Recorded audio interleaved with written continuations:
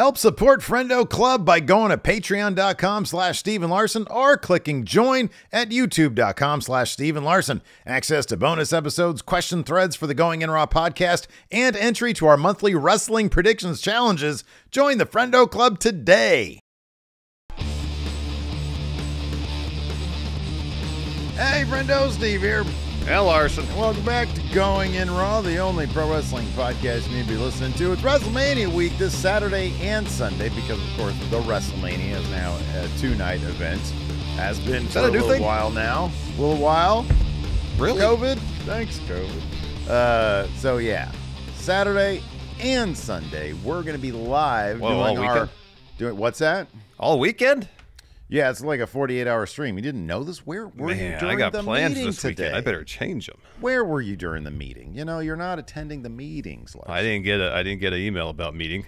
Oh, yeah, I think you just missed your emails. You got to make sure to VIP those emails. Anyways. How do you do that? We are going to be live this Saturday and this Sunday doing watch-alongs and reviews. Larson, can you give us the look of shock on your face when Sami Zayn... I find out I have to work all weekend?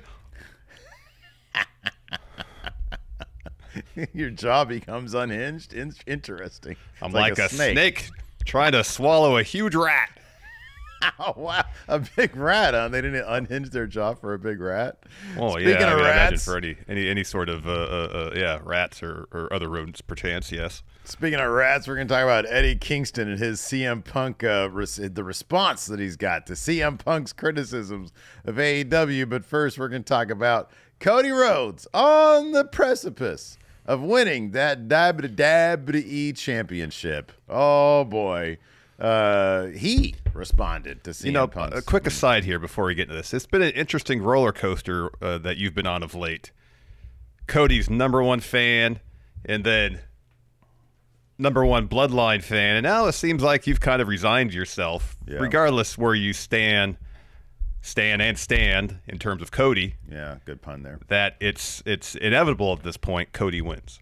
Yeah, well, you know, dude, I'll be honest with you. I'm not afraid to admit I'm not too proud to admit that there's a lot of coping involved. Last year was fairly traumatic at WrestleMania, and yeah, you know, I got to go through the psychological, you know, motions to come to grips with everything. But now I'm free.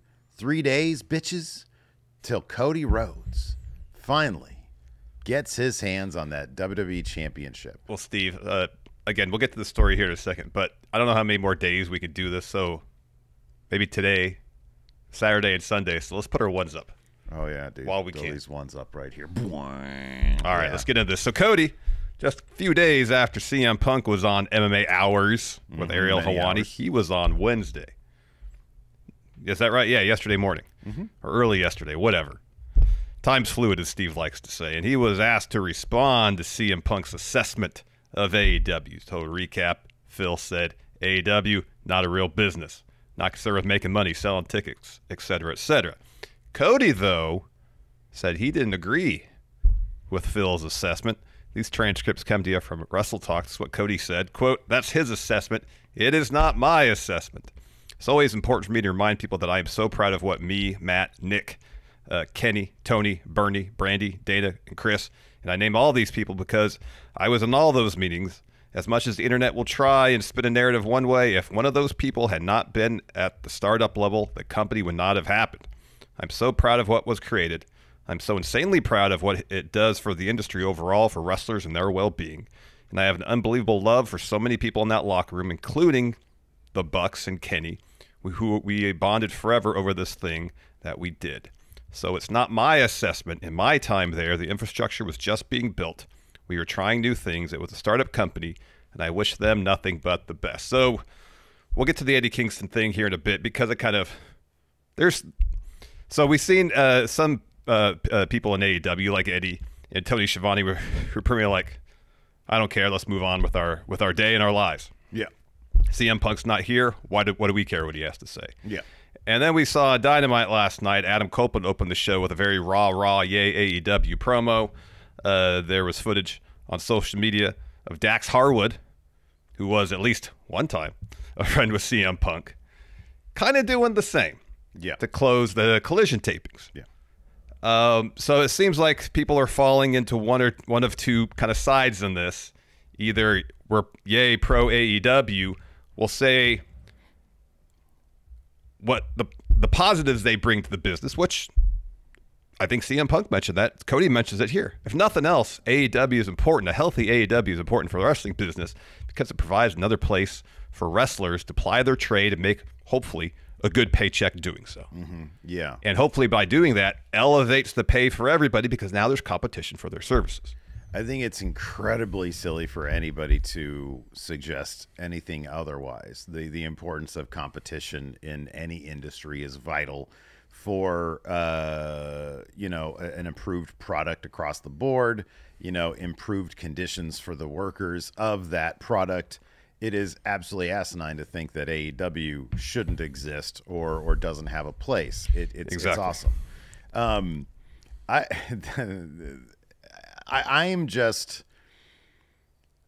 think that, when I watched, and you got to keep in mind the CM Punk comments, the guy had seemingly he had like a bit of a good spell there, but in the end, it seemingly just left a bad taste in his mouth. And I'm not shocked that that's the case, Nor am I. We talked about his interview on the MMA Hours and how it was from his perspective, and he clearly omitted, a variety of things. I saw one person make the point on Twitter about how the Jack Perry story probably wouldn't have been an issue had it not leaked out to the press. And there is probably an assumption out there that CM Punk's camp, I would think certainly by Jack Perry, that would be the assumption. Put the story out there. If this had just remained, hey, he wanted to do a thing. Punk said, no, don't do this thing because this is why. And then that was it. And nobody knew about it. Then fine. Seemed like it'd be a non-issue. It'd be a non-issue. It seemed to be Jack Perry saying what he said at All In as a response to this information going public, not because it was a thing.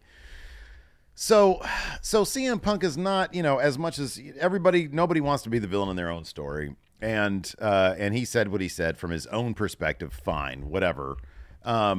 He's got his reasons for doing so, for framing it that way. He didn't have a great experience there. Of course, his comments are going to reflect as such.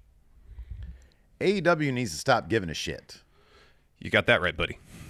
Last night's promo that Edge started with, and then Dax getting on the mic at the end to rah-rah the crowd, ain't necessary. And maybe it's because the DNA of the company has so much Tony Khan in it, and we all know where he came from. The message boards. He was a fan on message boards back in the day, and maybe that type of personality, and we've seen this with his social media use, maybe amplifies the importance, overstates, I should say, the importance of social media. Nobody gives a shit. Like, CM Punk said what he said, and people are there is a certain fan base that could be overly hypercritical about AEW to a disingenuous degree. Yes. Leave it alone. No, this is what they do. If they want to respond to the CM Punk's comments, I'm saying this tongue-in-cheek. Yeah, of course. So don't take this seriously, anybody. Yeah. But it made me laugh thinking about it, so I'm going to say it and see if it makes you laugh. This is what you do. You don't put edgy Adam Copeland out there to do a rah-rah promo. Yeah. This is what you do. You release the all-in tapes. Oh, wow. The security camera. That's what you do. Wow. Yeah. No, that'd be kind of awesome, to be honest with you. That'd be crazy. Yeah. Which they're not going to do because seemingly any sort of backstage altercation, whether it be brawl out, whether it be brawl in, whatever the case, it seems like they want to keep that all hush-hush. Yeah. No, from, the corporate standpoint. If you want to get the truth no out transparency. There, that's what you do, yeah. Tony Khan was asked about what CM Punk had to say on the MMA Hours during his Supercard of Honor media call. No comment. Yeah. Was his response. Wasn't going to talk about it. And I get it. It's not like nothing CM Punk said, I feel like at least, on MMA Hours required an official response. I know. It was agree. his perspective. Yeah.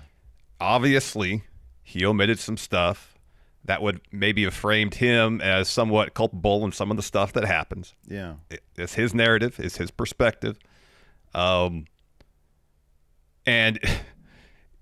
it also them being quiet about it is in line with generally how they approach these things, which is kind of a lack of transparency when it comes to stuff backstage. You know what I like? I like I thought that Dynamite had its ups and downs last night. I thought the final segment was awesome with Joe. That was really Swerve, good. Right? Yeah. Those two dudes are going full steam ahead with a really good story leading to the title match at Dynasty.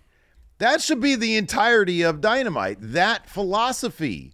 I don't need, as somebody who has enjoyed AEW's product lately, who has, always appreciated what they bring to the table in terms of good matches, I don't need anybody to tell me, hey, this is, I'm looking for positives and this is an important place that we're at. And I don't need you to tell me that. You're taking me out of your story, which was sort of one of Punk's criticism in the first place is, hey, man, you're going to stand up for your friend? Great.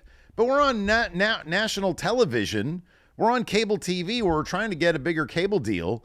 And you're out here, doing what was not agreed upon. You're not advancing our story. And also, when Punk, the other one of his criticism was AEW tailoring their product to, I guess the how large this segment is of the wrestling fan base. But as Punk put it, kind of the niche internet fan base. Yeah. And, I don't know what percentage of the AEW fans base would consider themselves, very much internet wrestling fans or not. I don't know. But I don't know what percentage of fans sitting there last night in Worcester, Mass, watching Edge's promo, like what percentage of the people sitting there we're thinking, what the hell is he talking about? A significant portion. I would think so. A significant portion. We obviously are very much attuned with going on in the world of wrestling because that's our jobs. Yeah. And yes, there's a lot of people who don't, aren't involved in wrestling in some capacity, in terms of their living, that are still very in the weeds, so to say. They get really into the backstage stuff. I don't think that's even close to a majority of wrestling fans. People tune into the show, they want to enjoy the show. And they go do something else. And go do something else. Maybe talk about it with their friends, and that's the extent of it. And if Edge opens the show not referencing any story that he's involved in, or in fact coming out saying, I'm not here as TNT champion, I'm just here as Adam. Yeah. Yeah. So he comes out just to tell us something. I don't need him to do that. I'm probably not even, I'm sort of like, why is he doing this right now? There's a way he could have framed it. There's a way he could have framed it. If he had come out as TNT champion Adam Copeland, talking about what this belt represents. Yeah, that's a good point. What the Cope Open represents. Yeah. And using that framework to apply to AEW's existence in a macro sense, maybe that would have been more effective in terms of hey, this TNT championship means opportunity. Yeah. Just like AEW means opportunity because there's so many people here who might not got a chance to wrestle on a national stage on cable television if not for this company. Let me ask you this. Something like that. And we haven't heard this, but, Tony is booking these shows. Is this the rest? Because there were several times, and even Swerve in his segment mentioned this. We got Ospreay, or in Edge's words, Osprey. Yeah. Mercedes Moné and Okada. That was mentioned multiple times throughout the show. It was. And yes, that's awesome. You got them. That's really cool. Was that shoehorned in as a way of saying people like us too? And if that's the case, again, unnecessary. We see it. We see Ospreay out there doing his cool matches. Here's another way to look at it. Not just people like us too, but look. If this place was such a shit show, would high-profile free agents be signing here? Right. Yeah. Right. You know, if this place was an utter mess backstage. Yeah. Why would that gets out? You know, the world of pro wrestling it's a small world. You know. Yeah. Right. Yeah. People know a lot of people, and I would imagine news travels fast. And if it was a complete shit show backstage, I would imagine prospective free agents would be well aware of that. I'm not saying it's not. Yeah. But I'm saying from AEW's perspective, they're putting that out there, I think, in part because we got 3 high-profile free agents signing with us and not them. Yeah, not those other guys. You know, not the super organized company. They didn't get them. We did. So we're Super not a shit show, see? Yeah, we're not a messy, we're not a messy room. We're not a, I don't know, so I guess my thing is like, look, AEW lately has been on a decent run because they've been concentrating on what they do well, and they've been concentrating on trying to advance stories in advance of what seems to be kind of a freshened up pay-per-view schedule. A couple more pay-per-views added to the year adds a little bit more urgency to your weekly television, ideally. And I think that they've been relatively successful at that lately. It's just get off the fucking internet. Stop caring. Just stop. Tony, stop giving a shit about what anybody says about your company. Don't put that shit on TV. I don't care. I want Cope to, I think it's awesome that he's the TNT champion because I think that Christian's reign was getting a little stale. And so you've got this dude who's bringing in Matt Cardona, which was an awesome match. Facing Penta next week. He's facing Pentagon next week. And that's all really good stuff. Focus on that. Nobody needs to hear that, hey, we're cool too. We're good. We're positive. Nobody needs to hear that shit. It's a waste of time. It's a waste of time. And I just wish that they would use I was falling asleep 3 minutes into Edge's promo because I knew what it was. Yeah. Okay, you're on the back foot. You're defensive. That's not a good look. Nobody likes that. It was ugly when Bischoff came out because WCW was starting to tank in the ratings after WrestleMania 14, and Bischoff comes out and he's got to say, hey, for 83 weeks, we did it, and Vince McMahon, I'm going to challenge you to a match. Vince isn't going to show up. No. It reeked of desperation. Yes. When WWF did the same thing with, the Nacho Man and the Huckster. It reeked of desperation. Yep. Act like you're a champion. Act like you're a winner. And maybe you'll get to that point. Maybe you'll be looked on as such. So let's talk about Eddie and Tony Schiavone. They're apparently we don't give a shit. That's their attitude. So during an interview with Adrian Hernandez, one of Punk's former rivals, Eddie Kingston, was asked about Punk's comments on the MMA Hours regarding AEW. This is what Eddie had to say. These transcripts come to you from Fightful. Eddie says, he don't work for us. I don't give a fuck. Honestly, he don't work for AEW, so I don't care. I'm not even mad. If it sounds like I'm mad, it's just the way I talk. I don't care. I know other people do, but I really don't give a fuck because he doesn't work for AEW. That's the way I look at it. If he worked for AEW and did that, then I might feel a certain way, but then I would just let it go and go. That's Phil being Phil. Can't control him. That's his thing. He ain't me and I ain't him. I don't care what he does. I think also in the same interview, he then pivots to saying, what I care about is the talent just got released. Mm-hmm. Yeah. And that's a perfect response right there. It is. Doesn't work. And then Tony Schiavone, on this most recent episode of his podcast, What Happened When, Conrad Thompson brought up that Punk mentioned Tony during his appearance on MMA Hours. This is how Tony Schiavone responded. Quote, I really don't give a shit about it. I'm not going to get into this. I know what he said and let him continue to talk if he wants. That's all I got. I don't give a shit. That's all I can say. I can't get into it. It would be stupid for me to get into that. I have no idea what he said with the exception of someone who told me, oh, he brought up your name, and here's what he said. I went, so what? So fucking what? So Conrad mentions, he wasn't critical of you, Tony. Tony then said, that's what I'm saying. So what? If he was critical of me, people would say, oh, Schiavone is on his podcast going to defend himself. I have nothing to defend. Yeah. No, that's good. That's good. At least Eddie and Tony Schiavone just want to move on. Yeah. I think they've done the post tapings, rah stuff. They do that from time to time. Like Dak's doing that. Yeah, you see that in a vacuum doesn't bother me. It's like, hey, thanks for coming, everybody. We're having a great time. Yeah, if Dax wants to get on the mic and do a little rah-rah thing after the show is aired. Hey. whatever. It's interesting that it's Dax doing it, but no, it's very interesting that it's Dax doing it. He's finding out what a lot of other people found out. Maybe. I guess the question is, never mind, I'm not going to say it. He's like, I spent a lot of podcast hours, talking for that guy. I know. Oh, what I was going to say is, this is a joke. Did Punk text Dax before or after the promo, hey, lose my number? I'm joking, let me ask you this. And again, this is silly, absolutely silliness. It really is. But the dynamics can sometimes be interesting, the interpersonal dynamics. Yes. When Punk was saying, I met a lot of great people, he said very, Brody King, Danhausen. Did he mention Dax? Did he mention FTR? I could check in my notes. It doesn't matter. It doesn't matter. I don't recall offhand, but yeah. I don't know, man. You would hope. Here's the thing. You would hope Punk would see that. We'll see the promo. I don't know about the Twitter activity, but the promo, and be like, it's just business, Yeah. I think probably that philosophy works for him when it's convenient for him. It could be, but then if he goes on Dax's Twitter and sees that one that he liked about, Dax turning heel on Punk, then I don't know, man. I don't know. It's grown men, but we don't know their relationship. Maybe they laugh about stuff like that. We don't know. It's all jokes and stuff. Yeah, so. It's funny.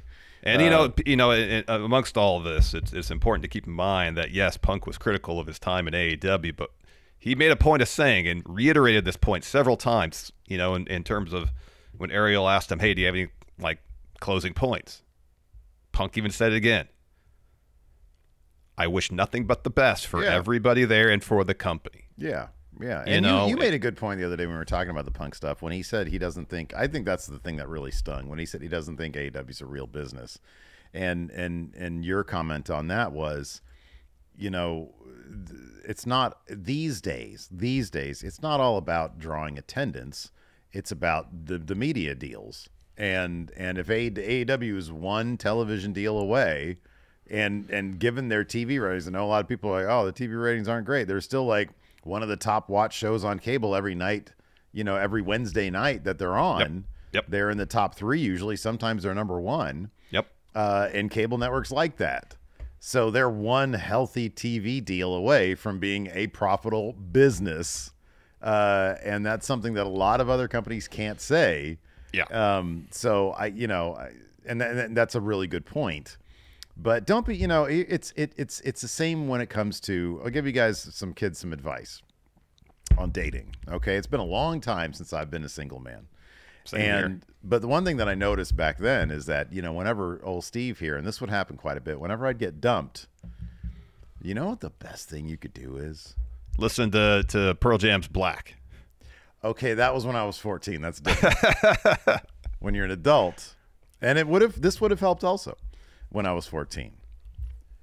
Act like you don't give a shit. Act like it ain't no thing. Don't be disrespectful. Don't be rude, but you don't want none of me? I don't want none of you then. That's cool. That's all good.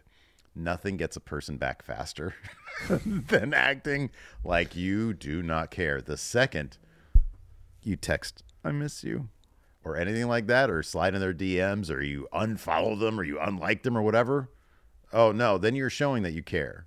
Mm-hmm. You want the best chance of getting somebody back? Act like you've moved on. Because then they're like, wait a second.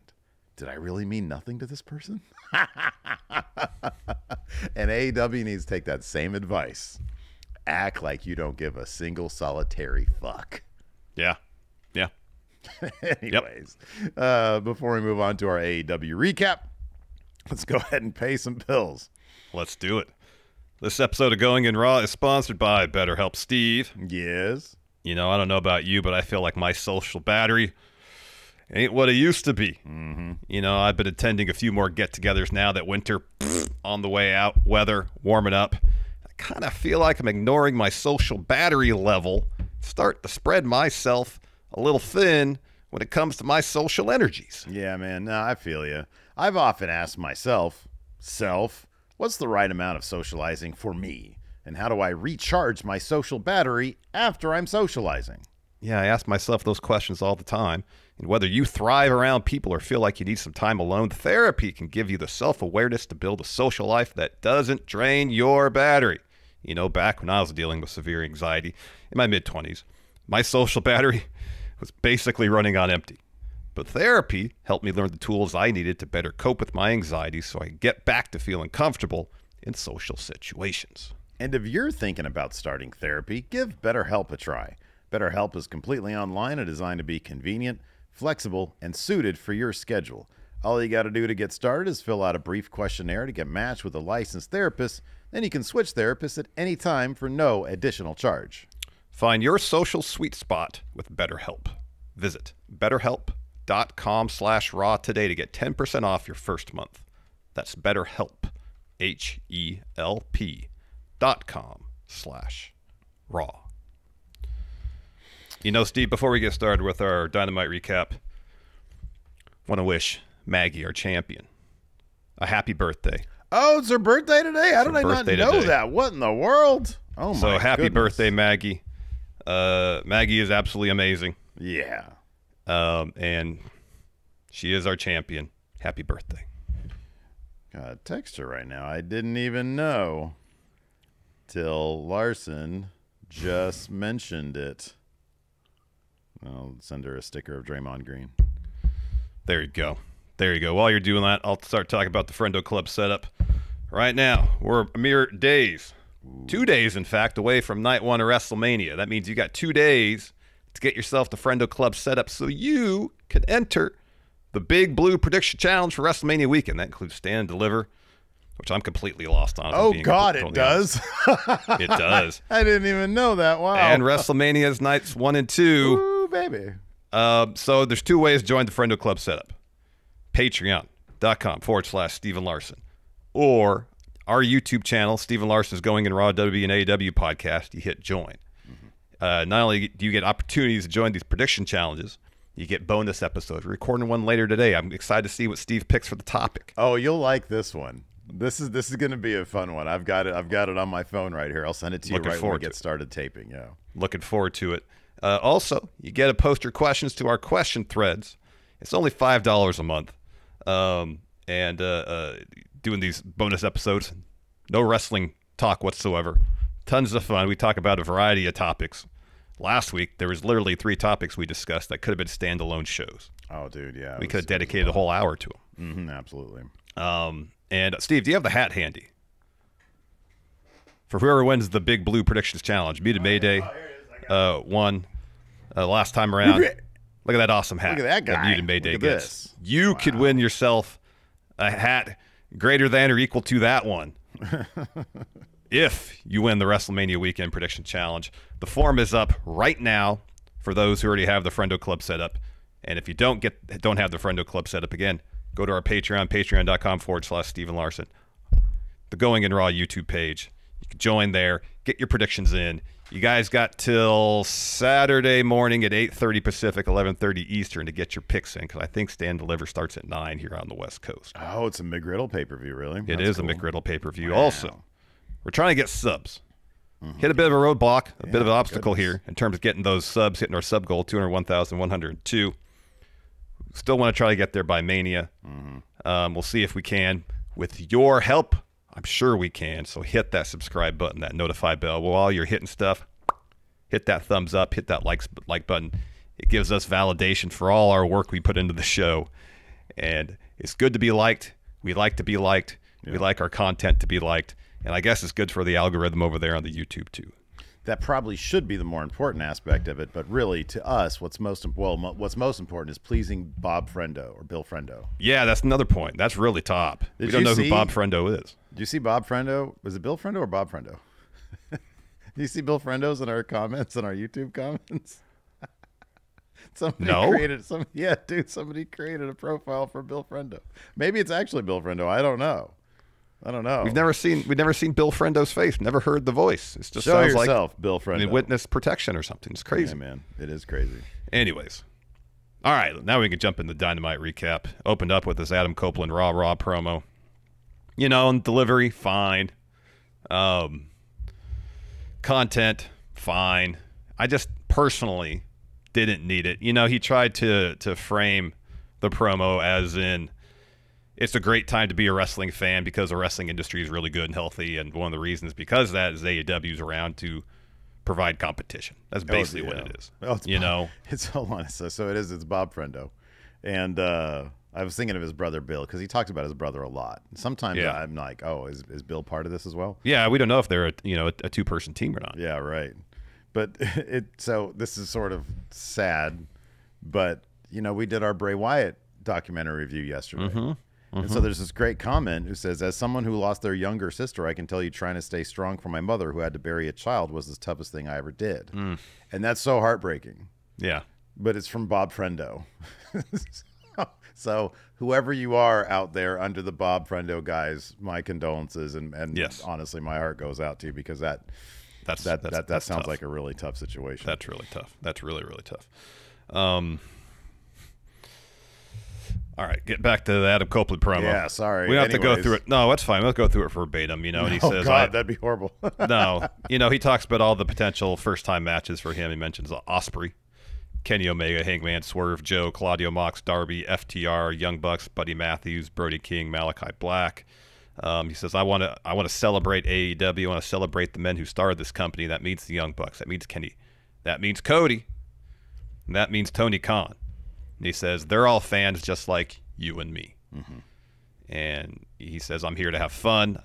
My time in AEW is the most fun I've ever had in my entire career. But it's time to move forward. AEW is walking into the future. I'll just finish with what he finished his promo with. There's a reason Okada came here, that Mercedes came here, that Ospreay came here, that I came here. So without further ado, let me introduce a man who will symbolize everything that AEW will be going forward. And then he introduces Will Ospreay. Yeah. And Ospreay comes to the ring, shakes Cope's hands. Could that be, this match, be Ospreay's first title match? It may be All In. Oh, that'd be a good one. Maybe I'm reading too much into it. I mean, there was that jokey bit between them where he looked at the titles like, oh, this, because, okay, let me ask you this. Sure. Edge came out without the title. I know, and he says, I'm not here as TNT champion. And then the title, appeared after he introduced Ospreay. Okay, yeah. Where did they have? Was the title hiding under the ring, and then it was in his back pocket? It defies the laws. His back pocket's all stretched out because he has a giant wallet, Steve. Because his TNT, he carries his TNT and a title in his dad wallet. There you go. In his Costanza wallet, along with endless coupons. He sits down and one hip's constantly out of place because he's got 4 inches of wallet in his back pocket. Yeah, these hips of mine because I got my TNT title, my dad wallet. Oh my goodness! What do you think? Because he dropped the new slogan. I can't stand it. It so harkens back to WCW. Is where the best wrestle, where the big boys play. Exactly. Look at the adjective, wrestle. And that's actually an adjective or a verb, but yes. Wrestle's a verb. What are you talking about? That's why I said that's actually a verb. I was correcting you. Oh, okay. I know. I was doing the Kevin Nash thing. I know you were. So I should have corrected Kevin Nash. That'd have made for an awkward promo. It would have. And he would have just power bombed. What wrestler from today is most likely to have corrected Kevin Nash? CM Punk. It is CM Punk. It is CM Punk. Right there in the middle of a promo, you'd be like, actually play this verb. Yeah. But what if it was like old school indie CM Punk? He'd be like, it's a verb, whatever he would say. Anyways, so best wrestle, nay from Larson. No, I didn't do it. Can you maybe, let's try to be productive here. I mean, we've already given AEW great dating advice. Can you come up with a slogan? You're a very creative guy.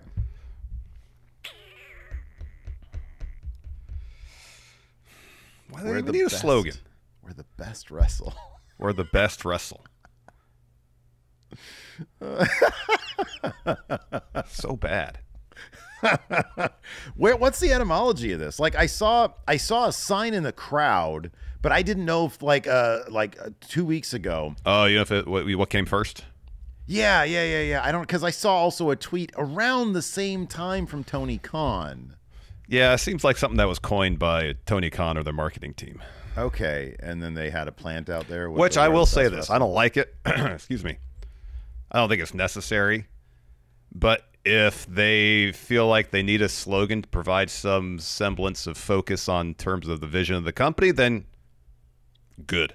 Because for the longest time, there seemingly was no coherent vision. If the coherent vision is this company's where the best people come to wrestle, therefore we're focusing on in-ring action and telling stories there. All right, focus, direction, vision. I hope this was unveiled in a PowerPoint presentation. Oh, absolutely. Yeah, it had to have been. Well, now, first it was workshopped. It was workshopped, and someone wrote it on the whiteboard. Oh, like and everybody had their light bulbs go off, like a Dick Whitman situation. Yes, and so then they pitch it to, in the conference room, maybe Tony, maybe some other executives. So I'm thinking like, Don Draper's like there.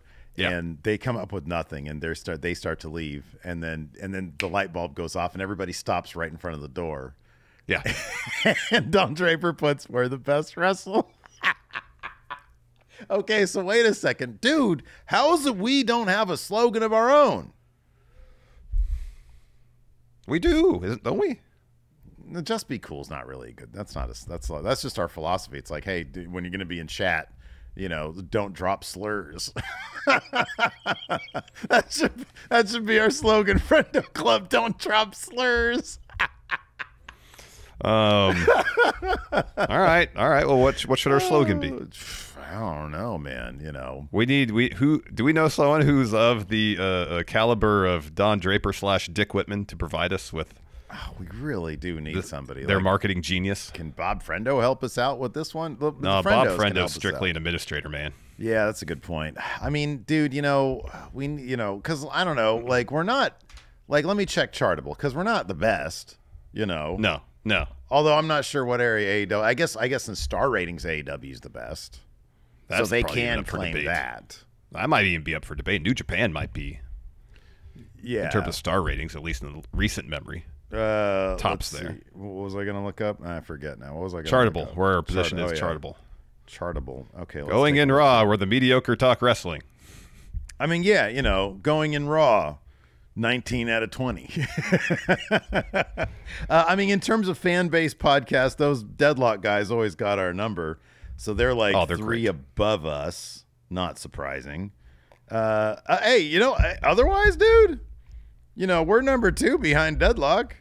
All right. Going in Raw, not as good as Deadlock. We're 3 above Solid Monster. We're going in Raw, 1 statistical error away from being worse than Solid Monster. There we go. All right, well, we got to workshop these. Yeah, we got to figure that one out. We'll workshop it. Anyways, Ospreay comes to the ring not just to shake Cope's hand, but he has match. Battle the Wills. Mm-hmm. Yeah, right, yeah. Against Powerhouse Hobbs. It's a really fun bout. Yeah, man, it was kind of scary. Did Ospreay's he was selling like crazy for Hobbs, and it was awesome. It was probably Hobbs' best match.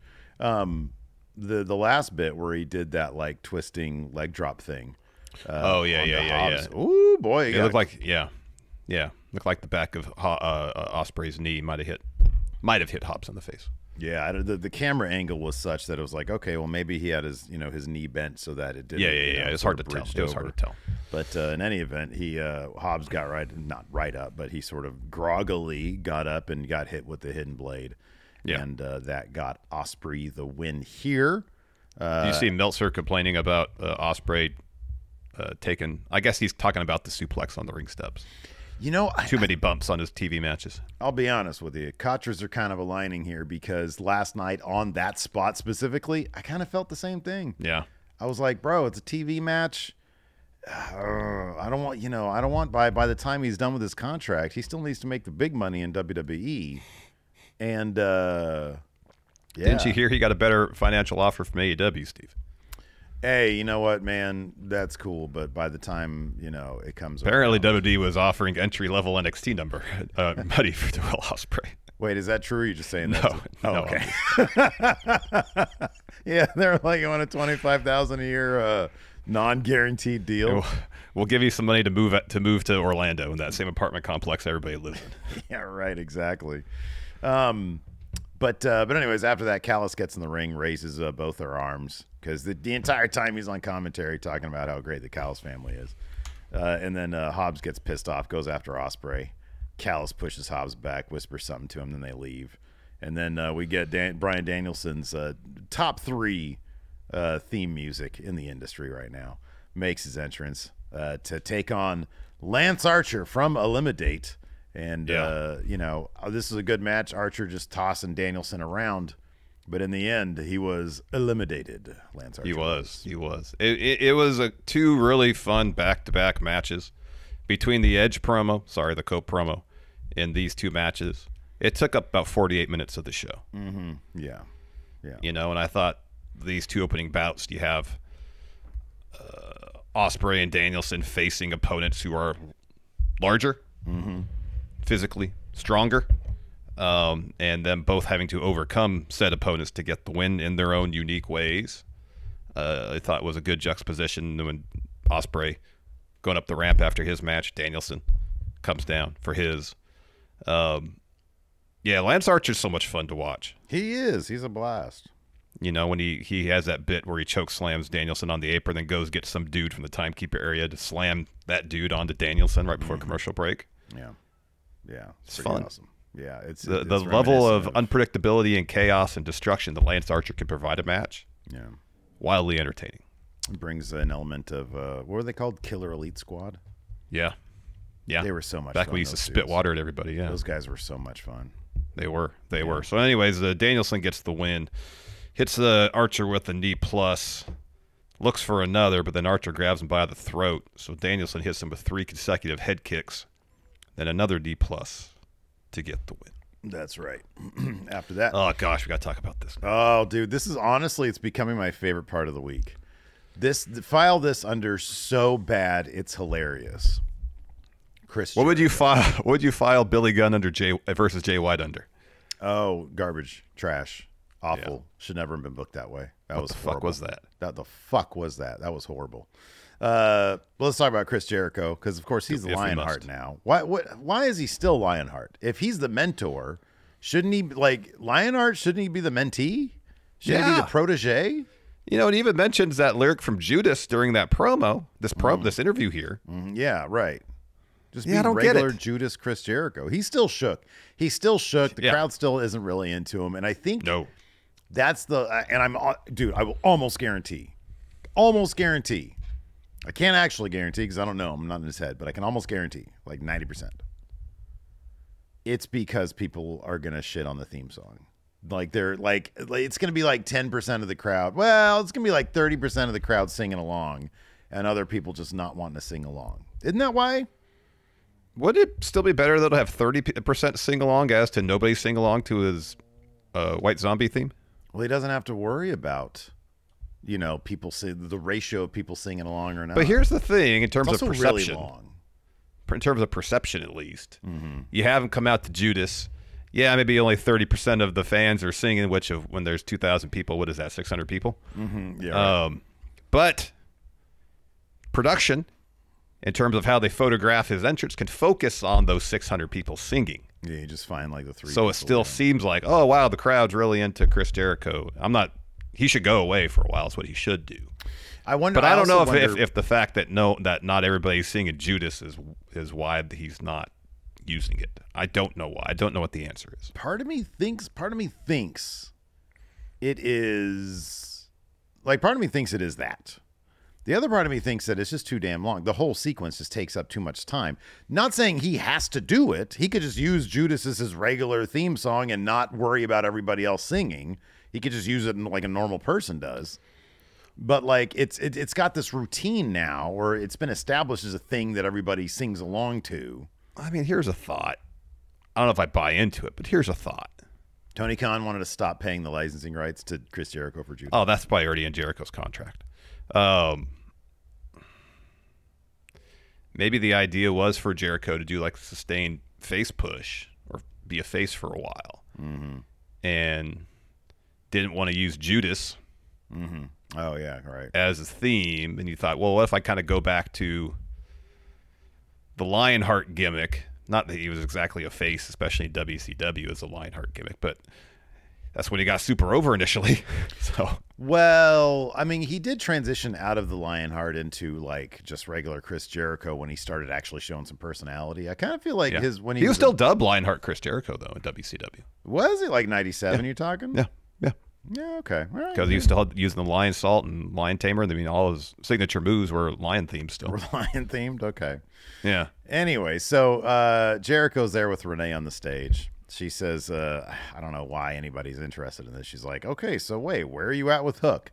Because then Jericho says, last week I told Hook that I had a proposition for him when I offered to be his mentor. And even though he agreed, he said something to me that's been sticking in my head all week, so I just want to clarify something with Hook, and that's why I brought him out right now. What is with the run-on sentence? I don't know. Okay, he opens every promo with signal, everybody. Come on. We love Hook, right? I love Hook. You love me. Hit the Hook signal. And so that stupid-ass bat signal shows up. Hook, where's my beanie? Oh, you want to be Hook? All right, so while you look for that, I'll continue being Jericho. So Hook comes to the stage. Jericho says, let's hear it for Hook. Now listen. Last week, when I offered to give you advice and you agreed to do that, you said, I know who you are and I understand what you mean because it's no secret that anyone I've ever aligned with or teamed with, it ends up in a fight. Everyone I've ever loved, I pushed them all away, and that's true. But there's a reason for that. When you play the game at the highest levels like Chris Jericho does, the rules are different.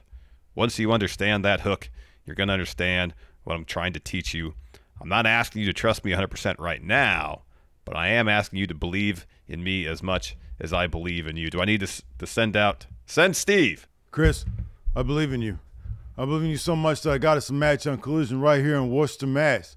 But Chris, it says Christ. I know. But Chris, I'll keep my eye on you.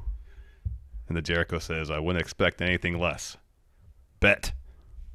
All right, but I can't see anything.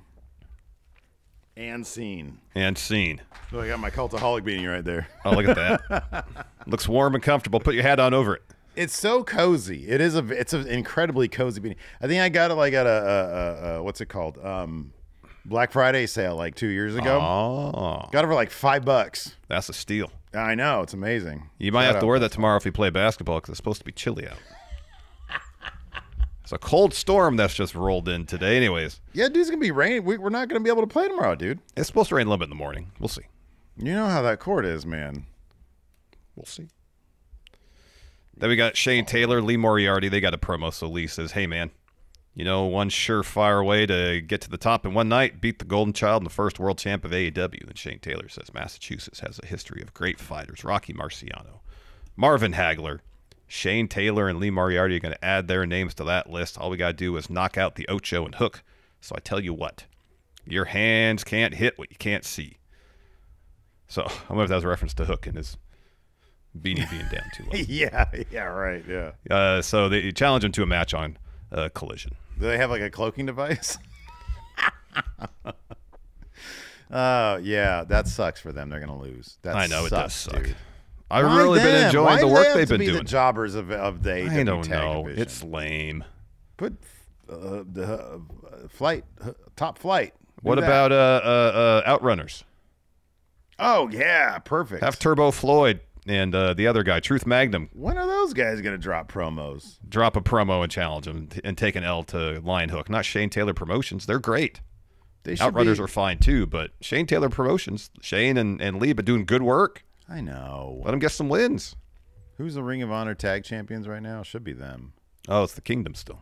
Oh, Kingdom. Hey. Kingdom. No There's Kingdom no today. Kingdom. But unfortunately, we had Jay White versus Billy Gunn. What the hell was this garbage? So what the fuck, man? I think I understand. I think I understand the idea of what they were trying to do, and it's not good. The execution from Billy's part was horrendous. Yeah, man. There was zero urgency. Yeah. In Billy Gunn's pummeling of Jay White in the ringside area, in the crowd, in the ring, back to the ringside area, all over the place. It was like he'll slam his head into the barricade a couple times, ambulate around a little bit, maybe give a fan a high five, and go back to doing the same thing. Yeah. I didn't feel like there was any intensity or passion behind anything Billy was doing. There was. Even when he was trying to kick Jay's head against the ring steps, he did it with all the momentum of a car in idle. You know? It's like if the idea is that you're so incensed that Jay broke into your house that you can't wait to attack him, I need to feel that urgency. Not you just kind of, oh, all right, we could do it here, we'll do it here, we'll do it here. It was like 10, 12 minutes of Billy just ramming Jay into the barricade, basically.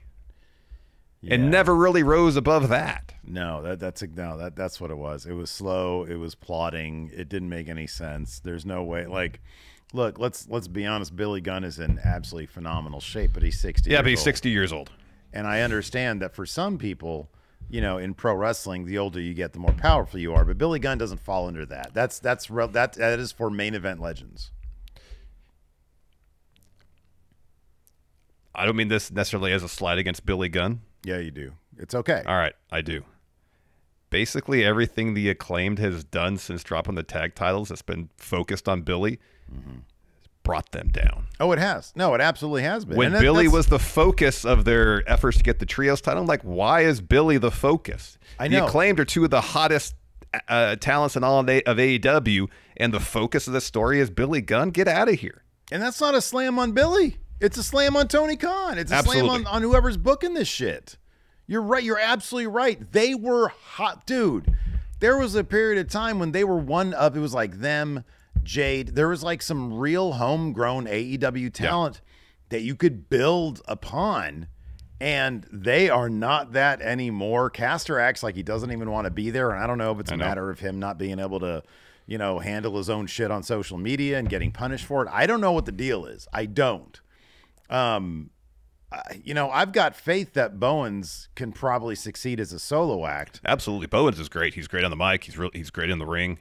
He's gonna need like a series, because here's the thing, you know how it is when people are in it, when an act is a tag team, unless there is a serious sort of rebrand for whoever goes solo and is meant to be getting pushed. Yeah.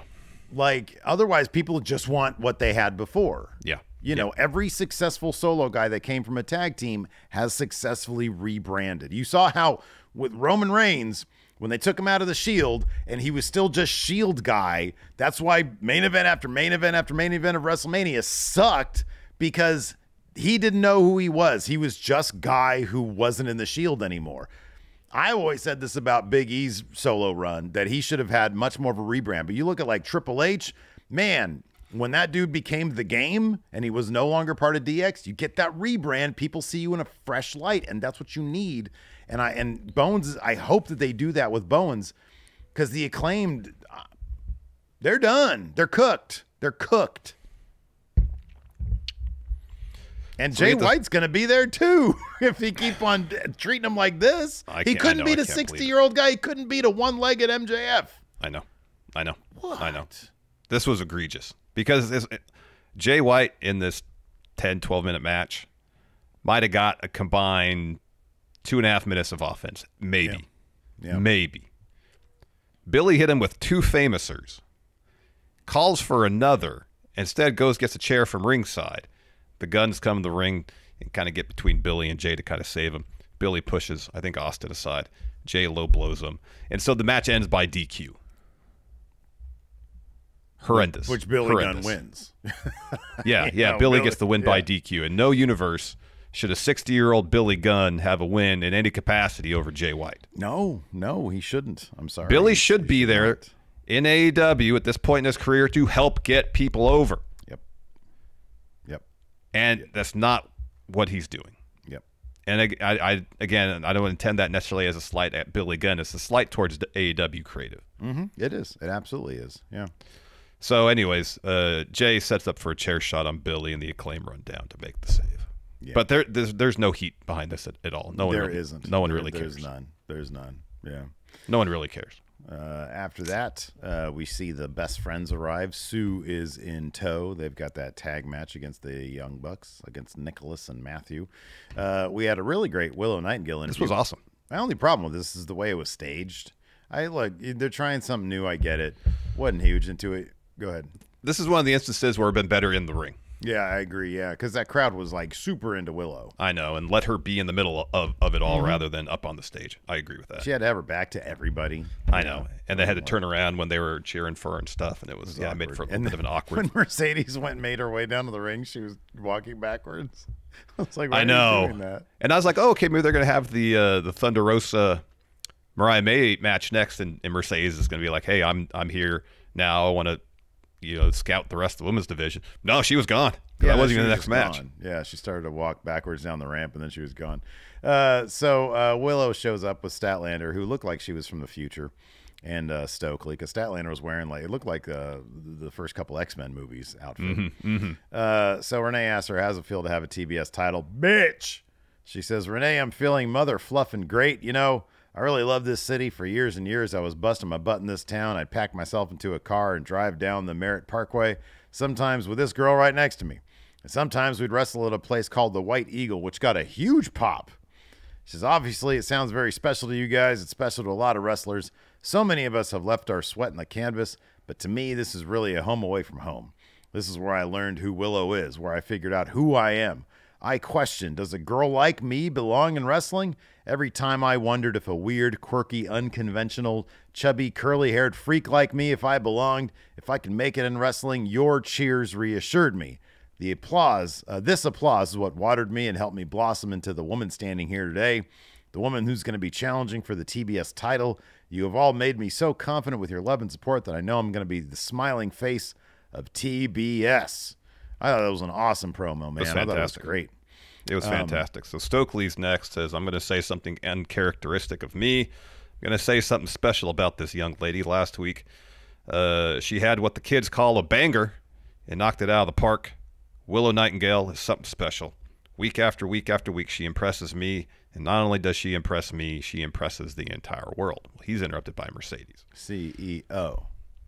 So she walks out and says, Worcester, please say hello to your CEO. Now, Will, I can't wait to watch you tear it up with Julia at Dynasty, because whoever is going to be the TBS champ at Double or Nothing, I got next. Because in Vegas. So it's not Monet, it's Monet. It's Monet. Yeah, it changes like everything. Like money, right. yeah. Yeah, Monet. Not like the painter. Not like the Impressionist painter, Monet. No, it's not like Monet. It's Monet.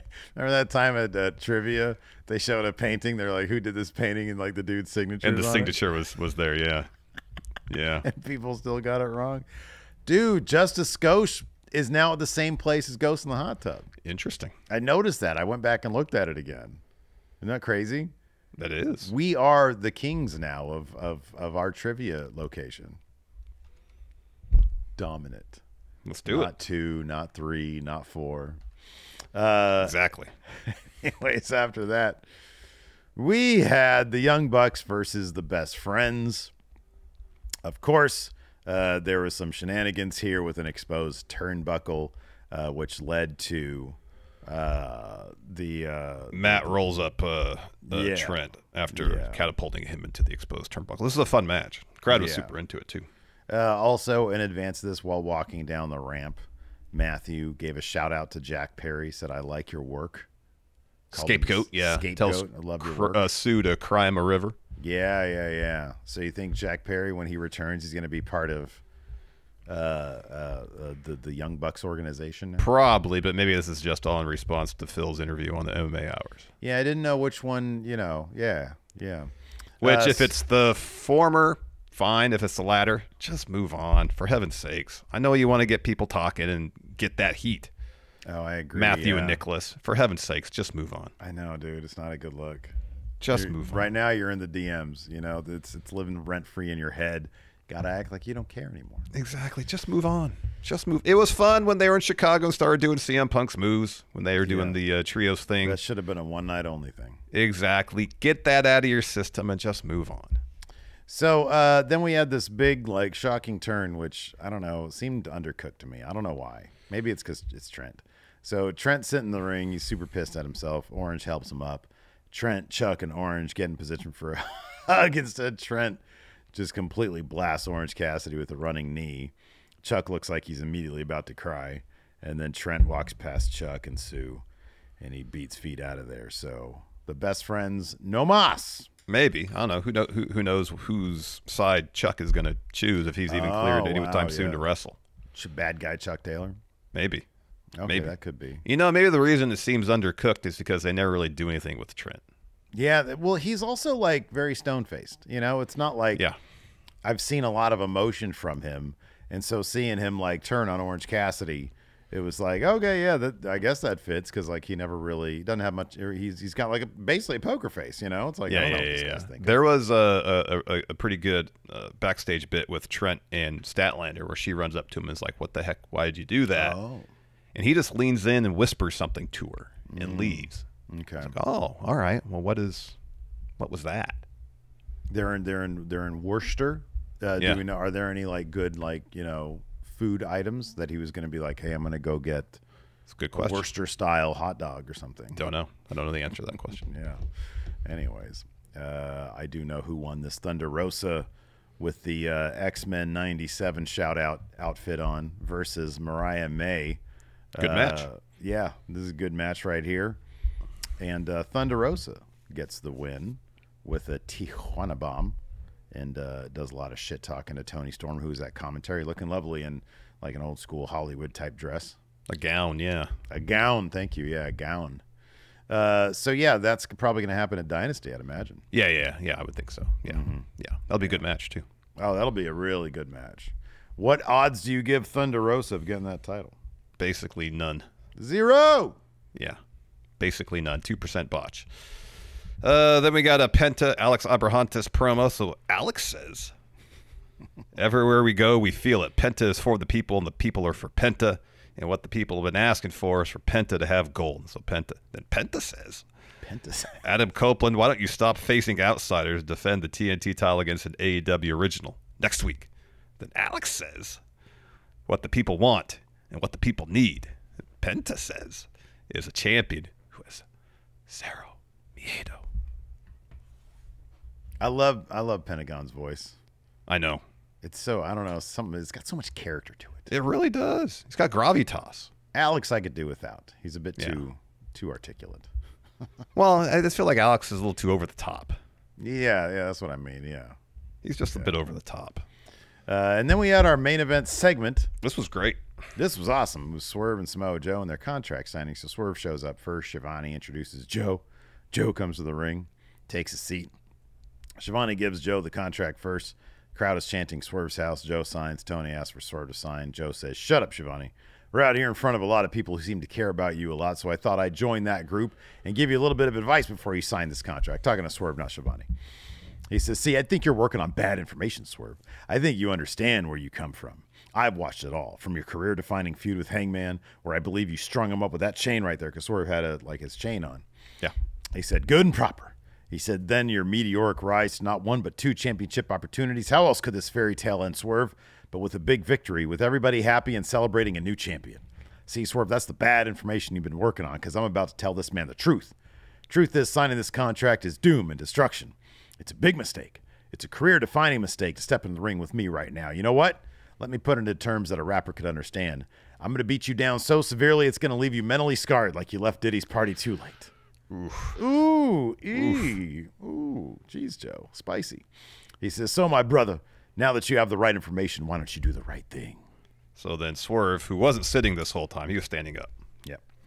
Grabs a mic and says, before I sign this contract, Joe, just know I wanted this moment all my life. I dreamt about this moment because I didn't think it was actually possible.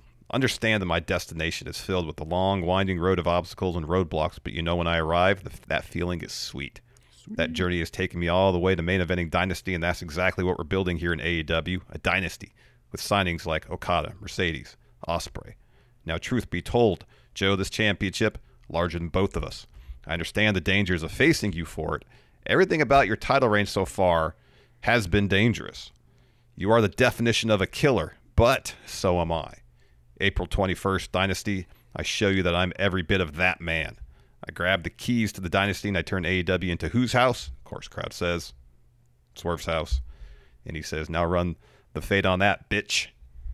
So then Joe sort of pushes Swerve. Swerve decks him. And then as Joe is recoiling from the punch, Swerve puts his chain around him and tries to choke him, but Joe no-sells it completely. Just grabs the chain, turns around, and punches him punches Swerve in the head with it. Punches him in the back of the head. Swerve gets busted open. Joe then punches Swerve with the chain repeatedly in the corner until the refs come to break it up. The refs escort Joe up the ramp. Swerve crawls to the mic and the contract, and he's got blood just coming down everywhere. And he starts laughing. He's like, "Hey, Joe, I love this shit. If you think that's all you got, then I'm taking your title from you." And then Swerve like dips the pen in his blood, signs the contract with it, and then grabs a bunch on his hand and just like puts it all over the contract. Joe's freaked out, but he rushes back to the ring and kicks Swerve in the nuts, hits him with an uranagi through the table, leans over him and talks shit, then poses with the title above Swerve. All the confidence points on Swerve beating Joe. Seems likely, and it's the right call. It is the right call. It's the absolute right call. Yeah, this was a really good segment. It was. It was awesome. You know, having Joe punch Swerve in the head, I don't know, at least a half a dozen times with the chain wrapped around his fist, and Swerve getting up and laughing at Joe is a good story beat. You know, and it provides a lot of heat now going into this feud. Absolutely. And I don't necessarily want them to mirror a lot of what Swerve and Hangman did in their Texas Death Match, but it'd be pretty fun if this was something more than just a standard match, you know? Mm-hmm. Yeah. Let them go beyond the bounds of a standard wrestling match. Do something a little more interesting. I think that'd be fun, a lot of fun. Yeah, man, that'd be cool. That'd be cool. I mean, a standard wrestling match would be really good because they're two excellent pro wrestlers, but let them open always up a rematch. They can always do a rematch. Yeah. You know, and say open up the playbook a little bit, so to say, and be a little more adventurous with how they put this together. Like one of those matches on the back of a truck bed. That's not exactly what I was advocating for. No, kind of cool, but you green screen it. Do you have a couple people off camera rocking the truck back and forth to make it look like it's actually on the road? That's what you're talking dudes about. in like green outfits doing that. So they all get green screened out. Yeah, exactly. And then like, you know, the truck launches off a cliff and they're like fighting while it's going down, but then it lands, sticks a landing. There you go. And they do as well. Still fighting. Yeah, still fighting. Yeah, you can take it anywhere at that point, to the seas. I guess so. Yeah, sure. I mean, if you're doing it in front of a green screen, world is your oyster. Yeah, more than the world. Universe, multiverse. The multiverse. Jonathan Vieira here in our question thread says, where would you guys go to take a long vacation if you had the tribal chief setup? Well, let me preface by asking this. Did you watch Fallon last night, the Tonight Show? Mm-mm. I can't stand Jimmy Fallon. I think he's cringy. And I'm not huge on him either. I saw like a couple clips, and I was like, oh, God, I don't like any of this stuff. So I didn't watch it, really. I just watched a couple clips. Oh, all right. I didn't know if they were talking about, you know, Roman talks about umbrella service and stuff like that. He's like, hey, after Sunday, I'm going on vacation. Long vacation, all the way till August. Did you like when Ariel Helwani asked Cody, hey, when did you know Roman was going to win? He says, when I ate the spear and I heard 3 count. I didn't actually watch, like, I just saw like the clip of Cody talking, the quotes that we had in the thing. Yeah. But I heard people on Twitter, I saw people on Twitter claim that Helwani was seemingly annoyed that Cody wasn't running down AEW. Oh, really? Yeah. I don't know how true that is, if people were projecting or not, but kind of funny if true, because Helwani seems to have a contentious relationship with at least Tony Khan. Yeah, that definitely seems to be the case. Tanner's Garden here says, what could Seth have in mind for Plan B? I think Plan B was just for Raw, and that was Cody showing up when he wasn't supposed to be there. I think that's all it was. But given that he always says he always has a Plan B. Well, he is the architect. Yeah. Well, he's the architect, so he's got like one of those tubes that you put blueprints in. Yeah.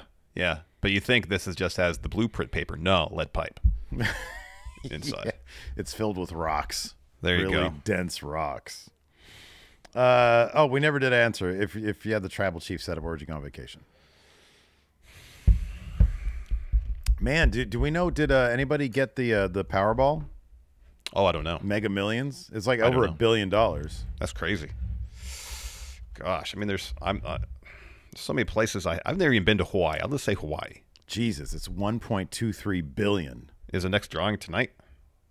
I think it's next Wednesday. Oh, all right. Yeah. Oh my gosh, that's crazy. It'll increase even more by then. Where would I go on vacation if I won Powerball, which is clearly tribal chief money? Yeah. No, I'd go to Hawaii. I've never even been to Hawaii before.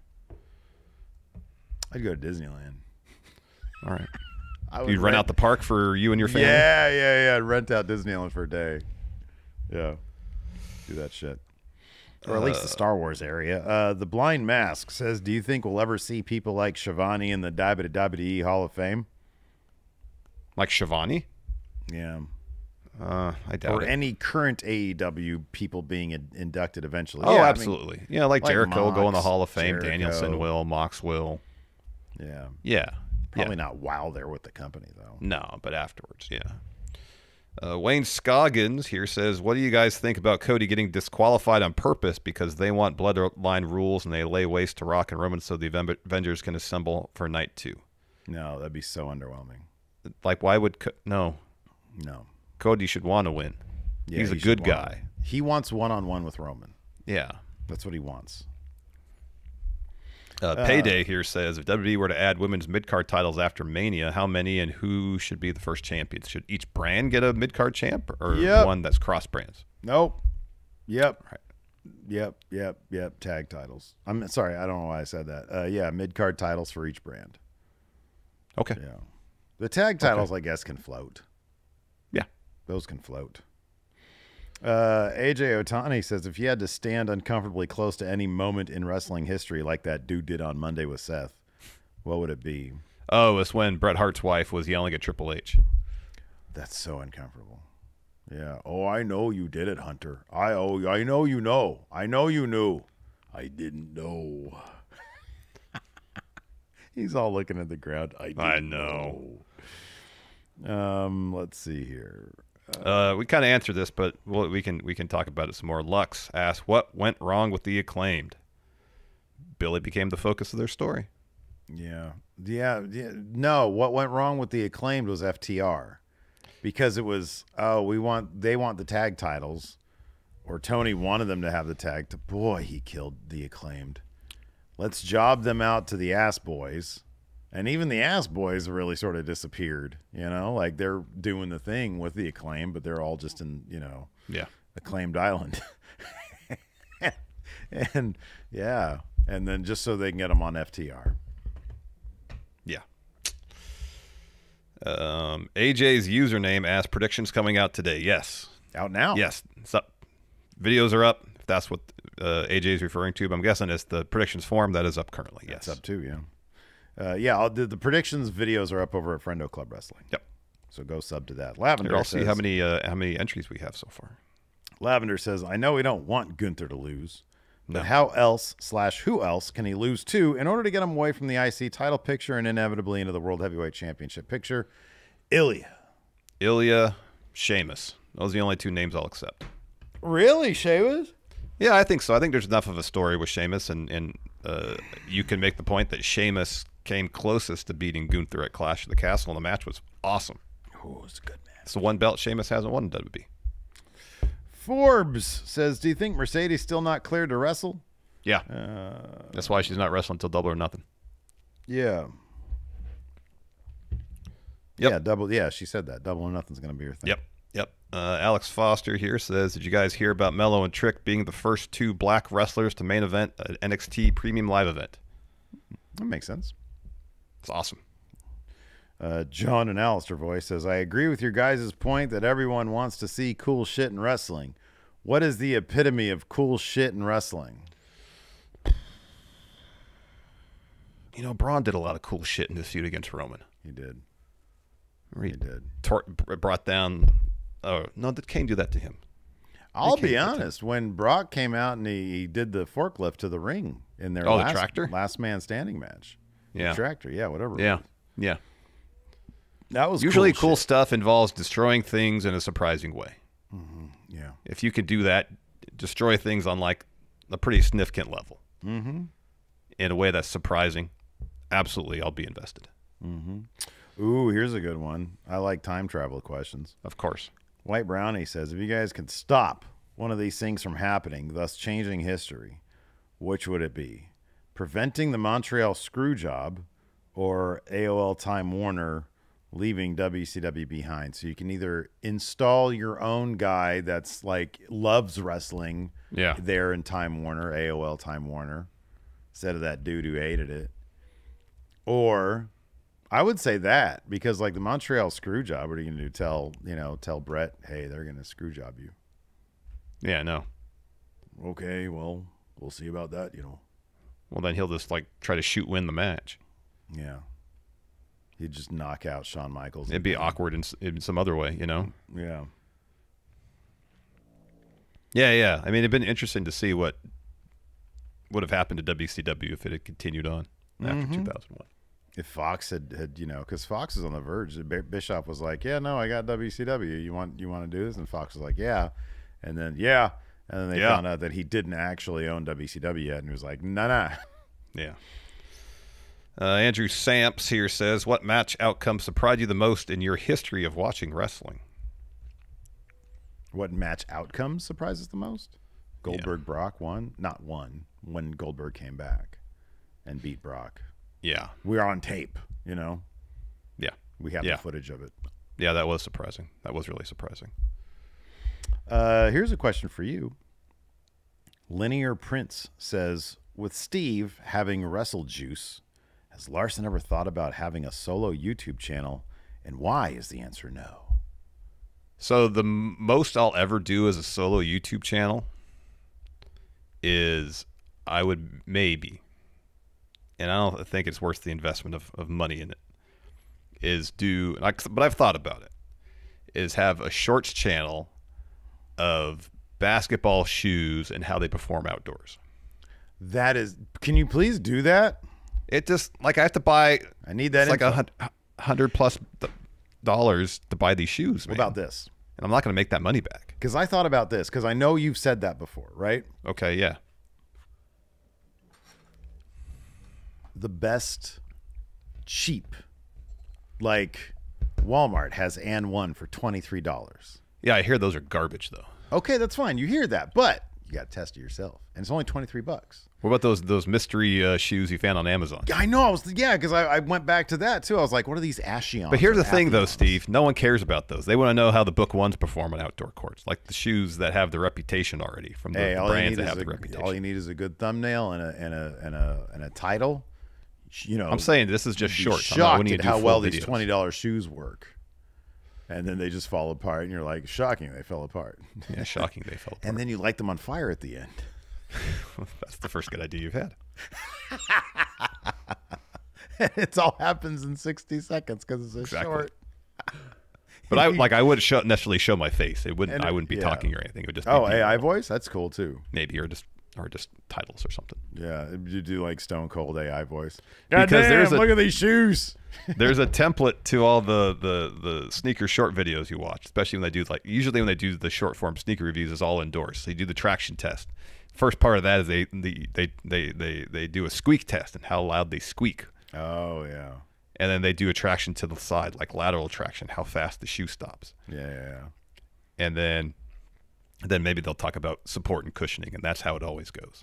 Okay, all right. And then they drop in there, I only rolled my ankle 4 times. No, not in the short form. But I have watched at least 2 sneaker reviews where someone talked about at least spraining, if not breaking their ankle on a pair of shoes, and why they wouldn't recommend them because of that. Not enough lateral containment. From the hospital or something? This is after the. Well, like the one I saw, I was watching someone review like the newest LeBrons, and he was like, I can't remember. I think because the stack was high, or something, or the lateral containment wasn't good. He's like, I reviewed the LeBron 20s and I sprained and broke my ankle in that, and they didn't fix the problems in this, so I can't recommend it. Oh wow, that's hilarious. Damn. Broke my ankle. These shoes are dog shit. 0 out of 10. 0 out of 10. I know. Squeak 5 out of 5. Traction 3.5 out of 10. Sprained my ankle. Cushion 0 out of 10. Broke my ankle. Oh man! All right, that's gonna do it for the show today. Thanks everybody for tuning in. We appreciate it. Until next time, we'll see you around. Goodbye.